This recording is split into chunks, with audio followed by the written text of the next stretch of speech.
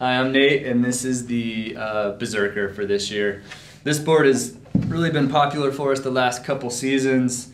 Really cool graphic this year. Jake is always chasing storms, so it kind of has that storm chaser top sheet and base. The base is centered, so very fast, very high quality materials.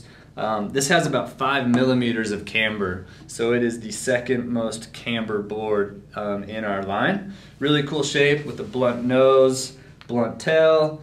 Has some carbon stringers on the nose and tail as well, so very responsive, very quick edge to edge. And yeah, this is the Berzerker for this year.